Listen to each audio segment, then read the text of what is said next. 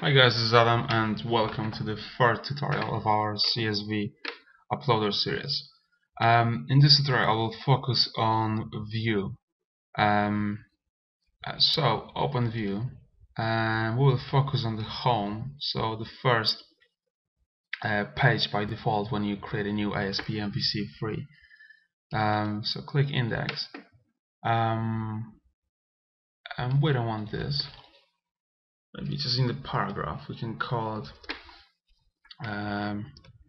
upload your file or something like that. Okay, and then we want to have some kind of form, so we can have our uploader to be ready. So say form action. In this case we're not calling an action, so action is empty. Method is in this case post. IntelliSense is amazing with Visual Studio and works pretty good. End type is multi-part form data, and inside the form we want to have a table. So let's create a simple table. Maybe add style, probably margin top, let's say 150 pixels, which is okay. Close the table here, just move the table a bit. That's cool. That's too much space, hate it. Okay,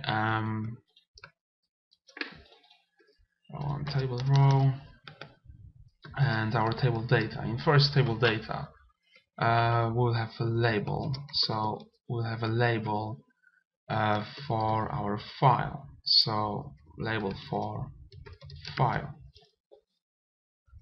and let's call it file name. In our second table data we'll have input type,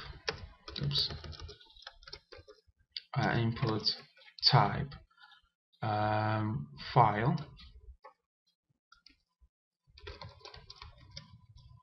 and name file as well. Let's give it the same ID of file. And the last thing we need to have some sort of submit button. So create another table data, input type equals submit. Let's call it value upload.